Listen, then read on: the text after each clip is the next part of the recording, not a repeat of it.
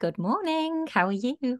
I'm very good, thank you. How are you? I am good, thank you. I am good. And I'm very excited because we have another guest on the show. We have Dave Pickles here with us this morning, and we are so excited to chat to Dave a little bit more today. We had the pleasure of welcoming Dave into the membership very recently.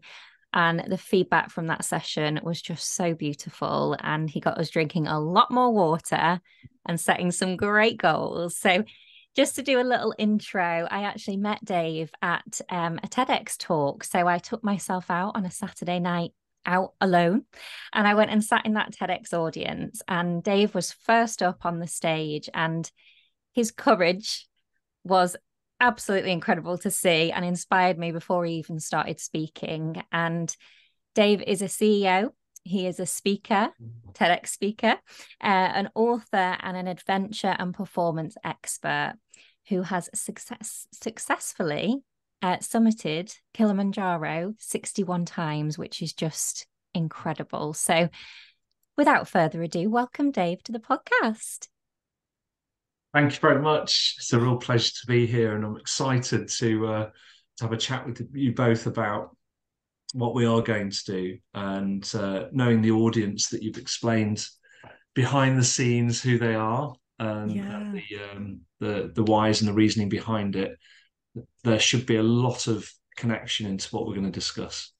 Fantastic. It's so great to have you here. It really is. So, as always, Dave, whenever we have a guest on the show, we love to kind of ask you just to share a little bit about you, just to help the audience get to know you a little bit better. So, if you'd kind of just share a little bit about your story, what it is you do, how you've got to where you are, and kind of, a bit about your personal growth and your journey to where you are today, just to kick us off, that'd be super. Oh, such an easy question to ask. That's a big question as well. Yeah, if I was 20, I'd have a lot less to say. Um, well, the first thing that strikes me is that there's a few really important years when we're much younger as a child that seem to influence us for the rest of our life, and some of that can be really good, and some of it can be quite tough. But um, in summary, I would say having a military background and also leading expeditions all over the world, Arctic mountain, jungle, desert, and climbing some big mountains all over the place. It's really defined, I suppose, all about people in the outdoors and getting the best out of both. And that's very easy to say again. It's not without a lot of suffering and challenge. So there's a lot of values I've discovered about myself, a lot of weaknesses, a lot of failings, but a lot of strength and success as well, which has forged my values. And that's really paved my way to where I am now. But from a domestic personal side, married to Sarah, my wife, and have three children, Lily, who's 13, Monty, who's 6, and Poppy, who's 4. Lily, Sarah and I went on a journey 10 years ago, and Sarah's diagnosed with breast cancer. And she's okay now, but we've been through that as well. And the reason I mention that is in case any listeners have been through or been touched by that sort of journey. I think it's really important to have that empathy connection. But I absolutely adore the outdoors, nature. I love gardening, absolutely love gardening. I will say good morning to animals that I see, and even insects and worms on my morning run or cycle or whatever I'm doing, which I do on a regular basis, Monday to Friday. I train every day just to sharpen my mind for the day. But yeah, very reflective of life, but very grateful and appreciative of all of it, even the tough stuff, even the tough stuff. That's wonderful. And I know you mentioned about the worms, didn't you, Dave? You were out on your jog. You mentioned this when you came to the masterclass, and it was picking them up and moving them out of the way, wasn't it? Just showing them that Yeah, respect. And yeah, I love that. well, yes. I mean, even Sunday morning, it's a beautiful morning. So I asked if anyone wants to come for a walk with me just for a bit. And my son always jumps at the opportunity, which is important because he's sandwiched between two sisters. Mm. And so I said, right, come on, just you and I. And he goes, yeah, just daddy and son. Anyway, we go for a walk, and to be a pedestrian, and I use this phrase a lot, just to slow down is very, very important for all of us.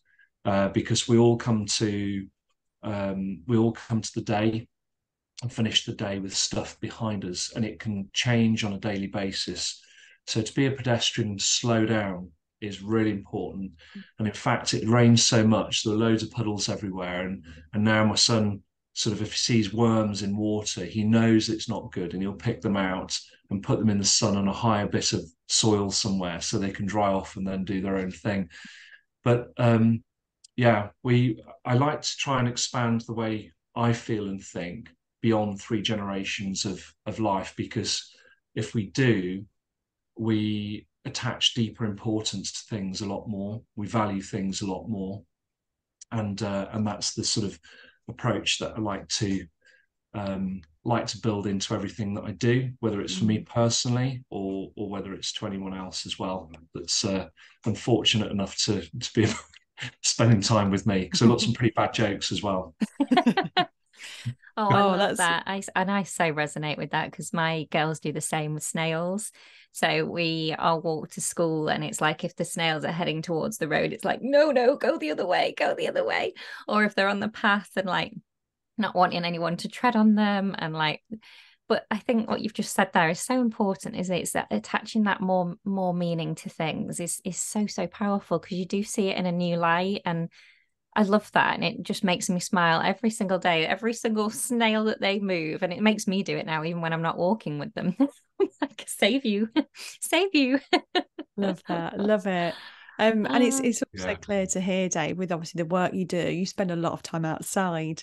And I'd just love to explore that a little bit further. Like, why is that so important to you? And why do you advocate getting outside, being outside with nature, exploring, going on adventures?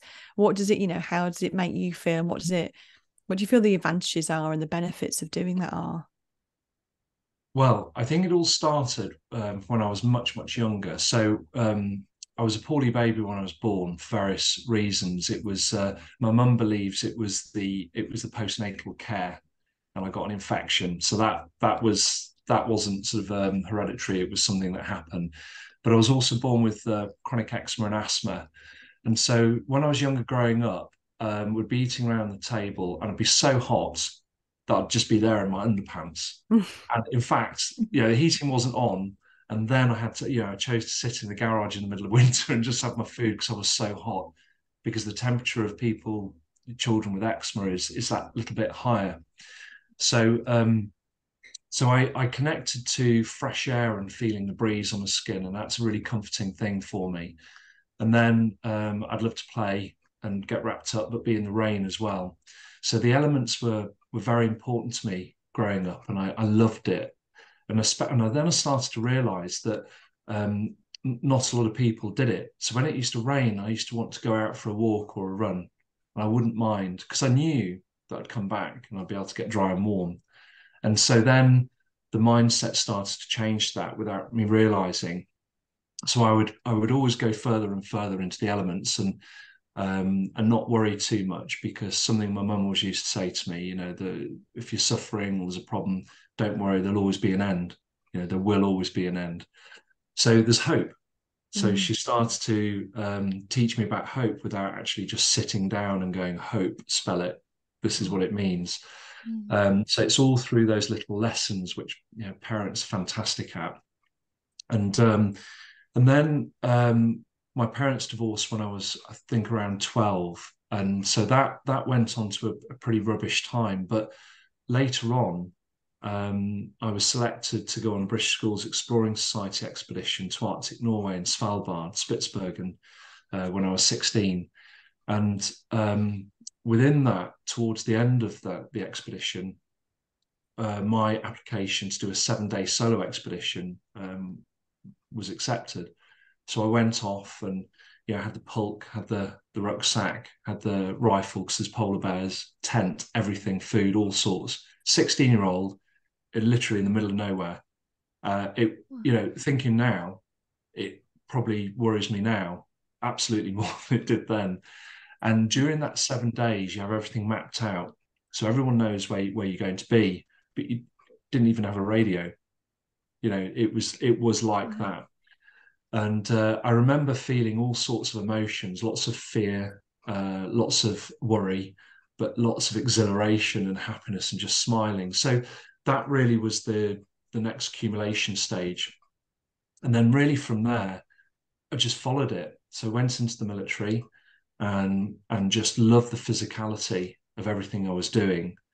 And I was always very interested in the military from a very young age, playing with action men and watching those classic Second World War movies and things like that.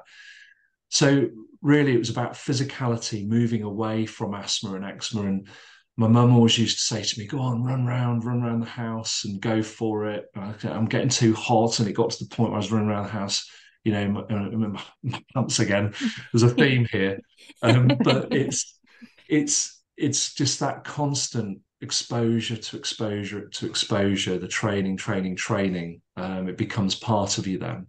And then the opportunity to start going on expeditions was presented, and I went on a couple, Ecuador and India, and it just made me feel happy to be around. Made lots of mistakes as well, mistakes in decisions, failing myself, failing other people, and also started to realize I didn't like doing that, didn't like letting other people down. So as I moved on, a few years later, I started to lead expeditions, put them together, lead them, and then lead mountains became a focus, and then went on to mountaineering, so learning about ropes and techniques of ice climbing, rock climbing, and just combining the whole thing. So it's the coolness of the air, mountains, remoteness, austere environments, all of that I just naturally followed into. And then, of course, when you become, for me anyway, you start to get to a point where it's emotional elements become much stronger then, and fragility and losing. I found I lost my bottle a little bit, because when you become a parent, you're focusing on children, and you see other people, and you don't just fit in and out of their lives. You're there all the time. So I lost my bottle a little bit about climbing, and it's like, well, why would I want to do it? It's a very selfish act. You want to do it because you want to achieve, but I find it difficult to emotionally stay focused if I'm emotionally distracted. So I found when I was younger, I could just strike out and do loads of things, knowing that I had my family in the background, my mum, my brothers, and it was great. It was just me. But then there's other people now to think about and to care about and to consider.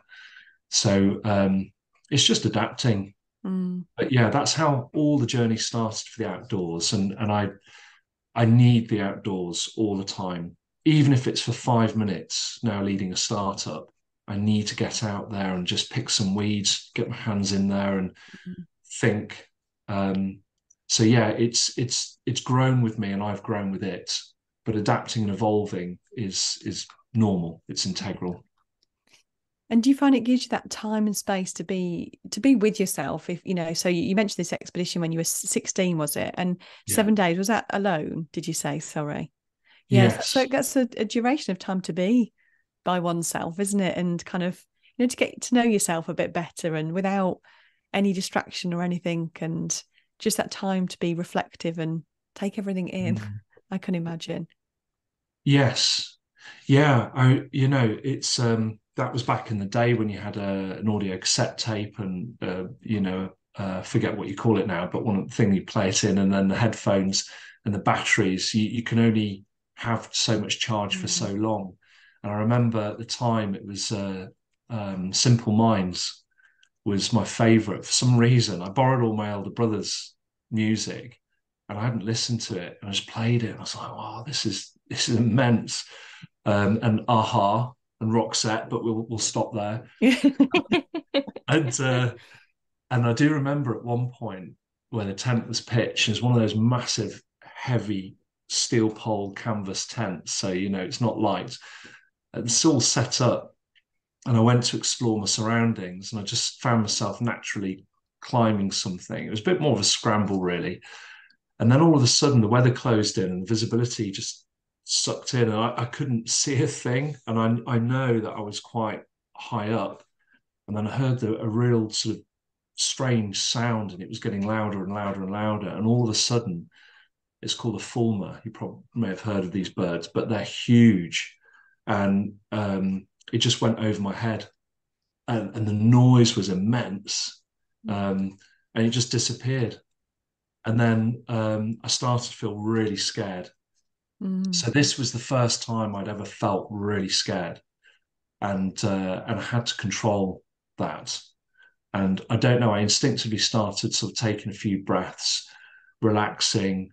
And now we know it's if you take breaths in a certain way and you do so many, it accesses the sympathetic nervous system, which relaxes your body instantly. And I find it really interesting how we don't always need to read books on stuff. We've got thousands, we've got millennia of DNA in us from our ancestors where we know things without realizing. And so that got me interested in emotional intelligence and feeling rather than thinking as much in moments of duress. Yeah. Wow. Oh, love that. That's so much bravery there. Yeah, come on, a week on your own like that. That's at such a young age as well. Like, imagine the learnings from that, and just that must have been incredible. What an achievement at 16. That really is.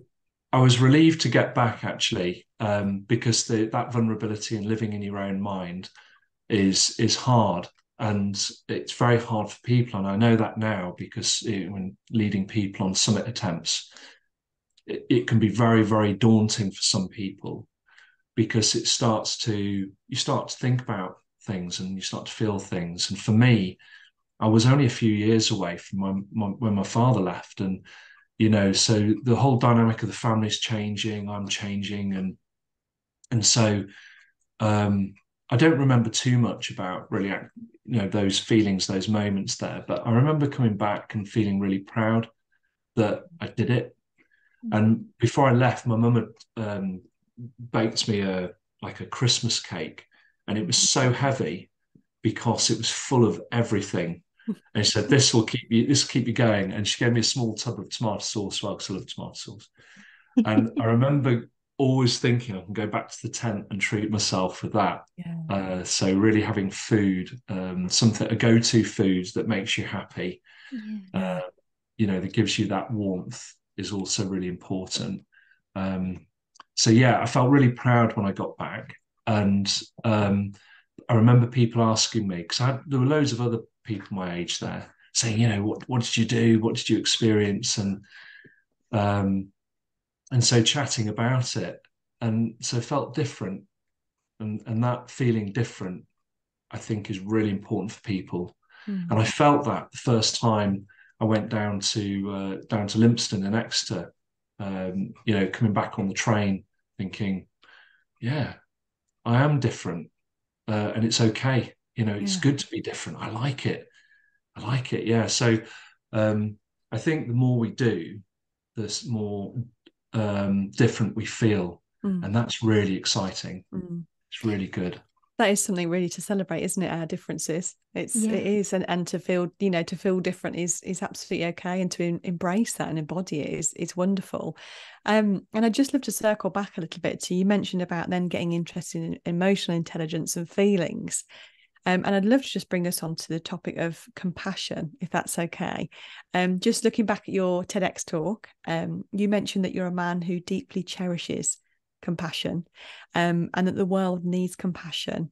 And I'd just love to explore that a little bit more in terms of what have you, through giving yourself self-compassion, but also compassion for others, kind of what your learnings have been in that. Like, what does compassion create? Wow. Yeah. Compassion can be the easiest thing.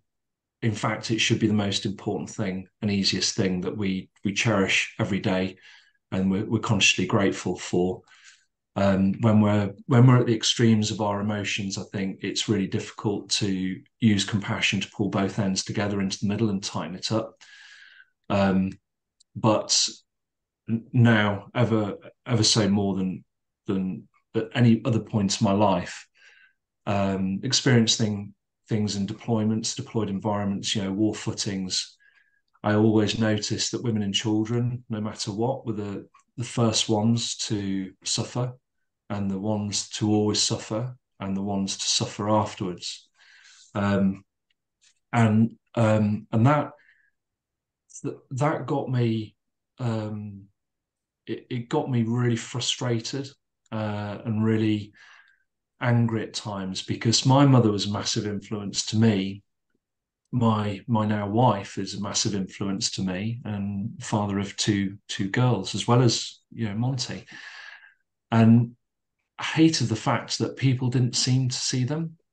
It was all about the mission. It was all, what is the mission? There was so much confusion from my part to why things weren't happening and why people weren't being protected. And so I realized then from that actually, protecting innocence, preserving innocence is really important to me. And again, I fail. I get it wrong.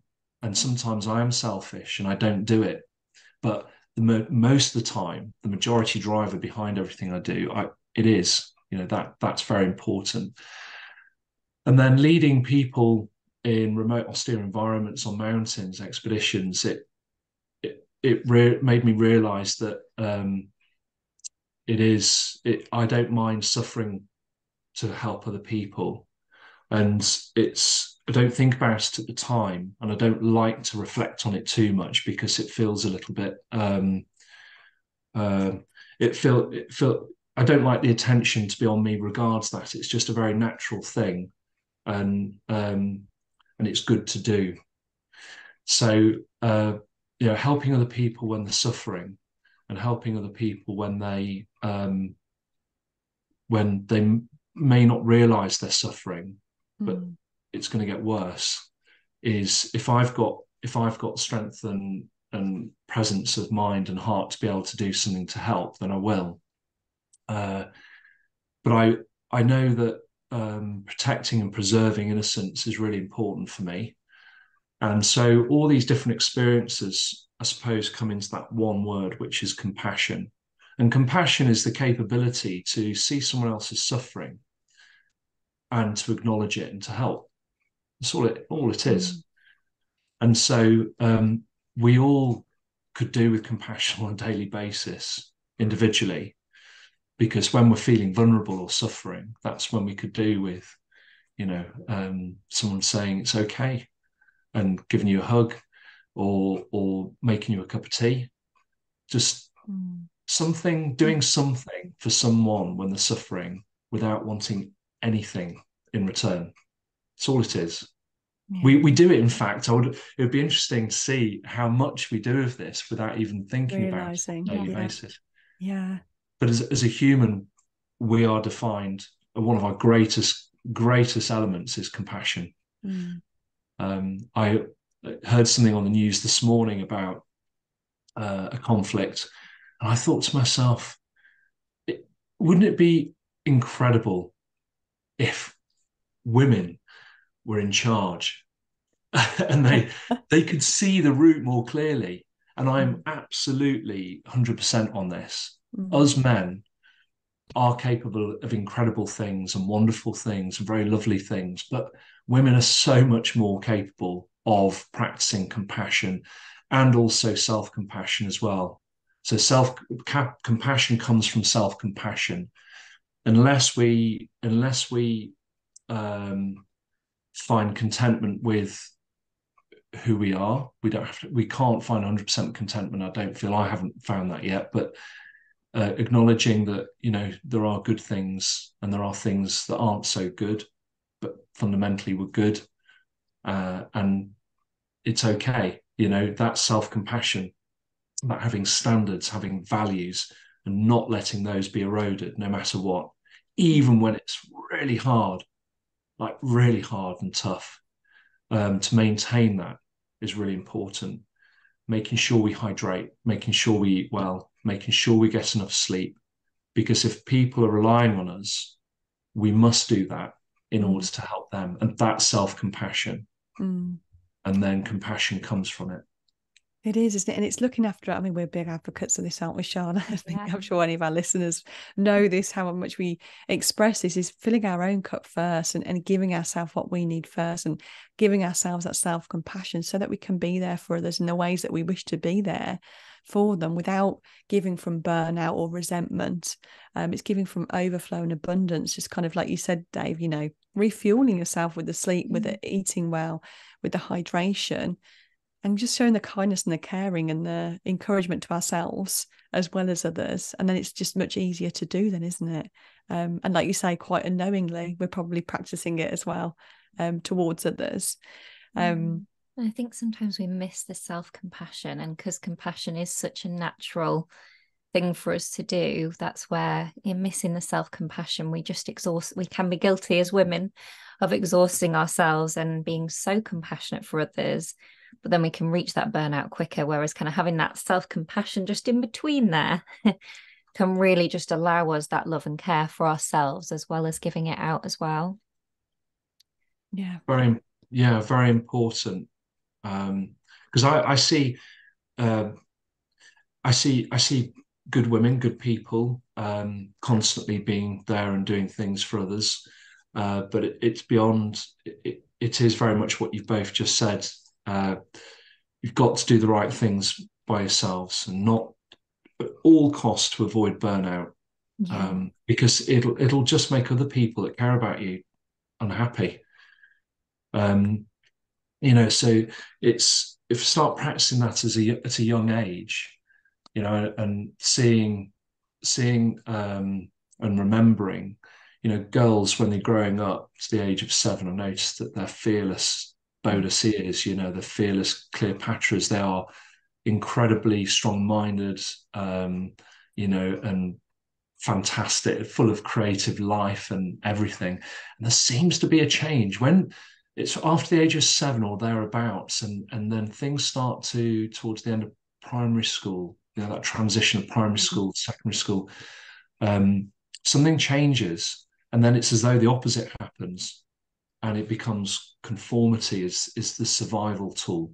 If you don't conform and fit in, you know. So there's a brilliant book, but unfortunately I can't remember the author, but it's about amazing women of our time, and it goes back for hundreds and hundreds of years, even a couple of thousand years, and it talks about certain women who were really, really important and why they were important and what they did. And that was a gift that was given to my eldest at her baptism, which was, you know, all about this book. I remember reading it to her, and it was interesting just looking at that. But creative individual identity is really important for females, I would say, and it doesn't matter what that looks like, as long as standards don't drop. I've noticed also standards are very important for females, and to maintain those standards, personal standards and slight periphery standards. And then those will survive all the turbulent times and health as well. But yeah, self-compassion on a daily basis is important. It's so important, and it starts with hydration. The 4 pillars of strength, really: hydration, sleep, nutrition, and exercise in the fresh air. And if those 4 can be done every day, little wins, little goals, little steps, then it's good. But hydration is the base plate. Yeah, that's great. Amazing. Would you mind letting us know what that book is, Dave, and we'll pop it in the show notes? That'd be great to pop in there. That would be brilliant. I'd be intrigued by that, and to maybe go through that with my girls as well. And that sounds brilliant, because I think there is that, and my daughter's just reached 7, and I can see that starting already. My other daughter's 5, and she's still got that fearlessness, that no worry, you know. I mean, she still does, you know, have a you know, a moments in a days, like, but I'm just seeing now that conformity is maybe coming through. And I know personally that I spent a long time trying to fit in and trying to blend in. And what I really loved about your story, as you were telling us before, was that the elements have always been a part of just a bit of something for you, like you said, the kind of feeling of the breeze or the water or the rain on your face. And we can so easily lose what that maybe was from our childhood, can't we? That really gives us that oomph in life, that, that's our joy. And I've kind of recently, I suppose, come back to mine because I grew up with horses, and I was so lucky to be surrounded by them as such incredible animals. And I almost kind of like boxed that off. And when I went to uni, I didn't have them anymore. And then when everything happened with my dogs and stuff, like I've obviously had dogs for the past 11 years, and I now volunteer at Dogs Trust on a Thursday, and that's like honoring little Charlotte, who used to be surrounded by horses, like to get my old clothes on, to get in the mud, all weathers, didn't matter whether it was raining, snowing, whatever it was. Those animals needed looking after, and it's really just reignited that in me. And I think I'd maybe come disconnected from that and almost conformed into what we're meant to be, and just lost that piece of magic that really fills me up inside. So that was just really interesting to hear your story on that, because it's kind of validated how that Thursday morning, and it's 2 hours of volunteering and walking dogs, just lights me up from the inside out. That's great. So I can't remember if someone told me or I read it, that the secret of adulthood is taking childhood into it. And so we must never, ever ignore our inner child. And the more we can maintain that, the better. Yeah. So if it fits into things that we love doing, then we should do it. We shouldn't deny it. Yeah. And it's At all. remembering what those were, isn't it? Because it's sometimes think we can go so far past it, we can forget all of that magic that, and the eyes that we used to see the world through. Like, God, my connection with animals was just everything. And I just kind of lost sight of that because life just got a bit adulty. I don't think that's a word. It is now. It is now. It is now for sure. Oh, it's so true though, isn't it? Embracing that inner child, not forgetting, and just if we've got to reignite it, let's reignite it, and tap into it, because it does bring us joy, doesn't it? The things that once were can still bring us joy, and it's remembering those and embracing all of those. It's been so wonderful talking, Dave, and I think the messages are clear here, aren't they? It's get outside, it's look after yourself, hydrate, show yourself that compassion, and give it to others as well. And on the getting outside note, we're going to be meeting up. We're going to be getting together, aren't we, Dave? That's right. In January 2024, yes, Dave is going to take us up Snowdon. And I say us, I mean all of us, guys. So if Snowdon is on your bucket list, if you want to come join us, the Authentic Girls Club and Dave Pickles on tour, we're going to go up Snowdon together. Dave is going to be our guide. And I'm so sorry if you could hear knocking in the background. Can you hear anything, guys? Or no, that's just good. Sorry, it's fine. Sorry, I'll keep rolling. We're having an extension done, and they're getting to work, should we say? So if you would love to join us, we're going to be doing it towards the end of January on a Saturday. Date to be confirmed. But just DM us the word Snowdon or drop it to us in an email, and come join us, because we honestly can't wait, Charlotte, can we? And we wouldn't want to be guided by anybody else, Dave. You are the man to do this. And I think it's just going to be, especially that time of year as well, it's going to be crisp. It's going to be exhilarating. So I thought I'd just share it with you guys, because let's get the ball rolling. And what a time to do it. The new year, new adventure, like literally, let's go and get into the wilderness. Let's go be free. Let's go get clear. What a great space to come and get clear for the year ahead. And we get to do it together, which is what it's all about. So we'll be seeing you. And also, just a couple of things on it. We're not going to be going up the Llanberis path. Everyone does that. We're going to be going on the other side of the mountain. And in terms of ability of the group and the weather conditions, everything, it's best laid plans never survive first contact with the enemy. So by that, It's just constantly adapting to the group and the conditions, the terrain, and it's there to be fun, to achieve zero pressure to perform, but just a really nice, fun, like-minded environment.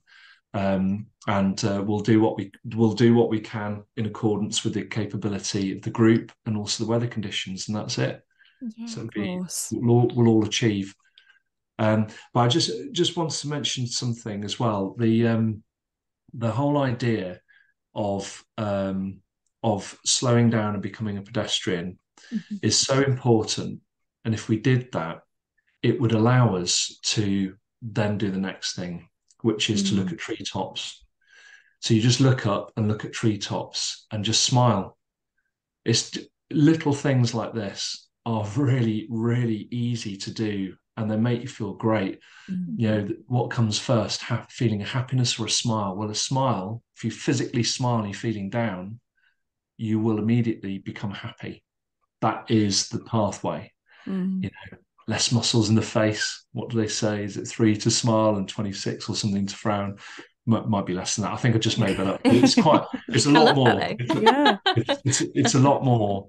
And just looking after the basics. There were times when I was dreaming of cool fresh water to drink, and the fact we have it through our taps, we all have choices of what sort of approach we have on drinking water and where it comes from. But the fact we've got it running through the tap is the most amazing thing. Water is life. And the more we hydrate, 80% of our body is made up of water. The better we hydrate, the better our brain function is, the quicker we heal, the better our lung function is, the better our organ function is, and you know, we live longer. So just start the day hydrating properly, and everything comes good from that. Brilliant. I don't know about you guys, but after this, I'm going first up glass of water. Yes, I eyed this up there, and I was like, right, that's my bad boy after this. But you know, it doesn't. We don't need to overcomplicate things. And I love that, Dave. It's just let's keep ourselves hydrated, and it has a beautiful knock-on effect in many areas of our life, doesn't it? And being the pedestrian, taking the time to look up and seeing the beauty that we're absolutely surrounded by, and just how big the world is. I know it's one of your favorite things to do, isn't it, Charlotte? Just to sit up and look at the clouds. I go outside and I just look at. Well, I have a window actually, so I'm in basically the top of the kind of the loft of our house as we speak. But we have two slanting windows, and just to open that window and just sit there and just look out to how big the world is and how amazing the clouds are, and at night the stars, like, oh, I don't know, just reminds me how, I suppose, gets my perspective right. Reminds you how big the world is and how wonderful the world is. And there was actually a moment recently where I looked up and I saw my first really strong, really big, the biggest one. I didn't even know they could get this big, shooting star. And as I saw it, just afterwards, I was like, wow, like, and it absolutely blew me away. But I heard, because we live in town, people walking back from town. It was either a Friday or a Saturday night, and we're obviously a little bit tiddly. And it amazed me, because I thought, they've not seen that. They've not seen how amazing, you know, like how much goes on above us that we just, if we're not looking, we just, I don't know, that there was just a little moment there. I was like, it's okay to miss stuff. Can't look up all the time, but just sometimes when our head's so focused and when we're just walking, we forget to look up and see that bigger picture, don't we? So true. Yeah. Well, there's vibrancy. I've discovered that within the business I'm involved in, the word vibrancy for women, for females, is really important. Performance is more of sort of a male, I think, focus, because you know, women perform on a daily basis, but your ebb and flow of vibrancy. And with the hydration as well, of course, you know, you've got your 28-day menstrual cycle, and then your life cycle as a female goes into perimenopause, or maybe straight into menopause. So everything that's done when we're younger will help later on in life. And that vibrancy, I think it's really, from a male who doesn't understand, but I have the empathy to appreciate. I think it's really important for women just to understand there are days that energy may be down, might have a bit of mind fog. There's all sorts of symptoms of everything in that 28 monthly cycle and then later on as well. And I think it's really important that if someone isn't doing it already, that they track and use that as a really good predictor, and to manage their own vibrancy by looking at those symptoms and looking at what stage they're in. And if they're unsure, find out more about, going into the perimenopause state and then the menopause state. And thankfully, there are, and talked about this previously, but there are more movements in workplaces now to support women going through the menopause. And it was World Menopause Week, or we are in the month now, aren't we, actually? So that's really important. That's a really good practical thing to do. One of the skill sets I've got, I was a physical training instructor for a period of time in the military. So seeing female performance as well, physical performance and mental performance, stimulates from really strong, good disciplined base plates. And that's why I talk about hydration and making sure posture. So between hydration and posture, you've pretty much got everything set for life then. It's really important. And if anyone wants to know how to take pressure off your lower back and provide good posture, literally do a hip tilt slightly back, squeeze the lower tummy in just above the pubic bone, and that helps flatten out the lower arch in the lower back. As soon as you do that, it starts to relax the whole spine. You can get the neck back in the collar and relax. And the human's adult spine is designed to carry around 50 kilos of weight. And the more it's vertical and relaxed at the bottom, the more that transition of weight is achieved. So you get less issues with sore or stiff or disc problem related areas in the back as well. So hydration and posture are really important. And then managing vibrancy on a daily basis within the life cycle of a woman. And that way, they're really easy things to do and they don't cost anything. No. Really great foundations. Just a wealth of knowledge, Dave. You just keep giving, honestly. And what you watch is Shah and I sit up. I know. I was literally like, my bone is not straight right now. Honestly, it's been incredible having you on the show, and we knew it would be. Thank you for everything that you've shared. There is so much value there, and yeah, like I said, the takeaways earlier. It's look after yourself, the hydration, the posture. Be kind to yourself. Show yourself that compassion. And absolutely get outside. So remember, guys, you can join us in January as we walk up Snowdon with Dave. DM us the word, guys, Snowdon, and let's get an adventure planned in for January and start the year off on an absolute high. In the wilderness. Let's do it. Excited. Oh, it's lovely to see you, Dave, and we'll speak to you guys soon.